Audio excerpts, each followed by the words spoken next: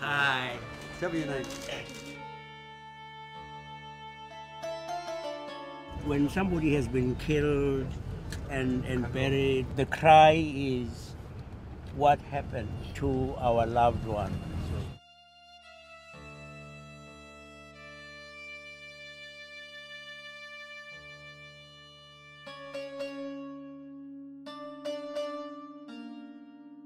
There were two girls stealing the remains and looking for bones.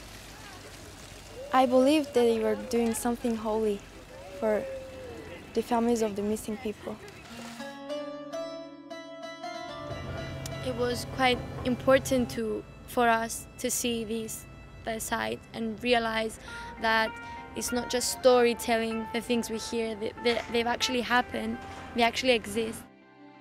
It's very remarkable to see the changes that have been made. I think this has been exemplified more than anything else by the presence of these four remarkable young people. They have grown to accept one another in a way that seems to be an image of what in fact is possible in this country.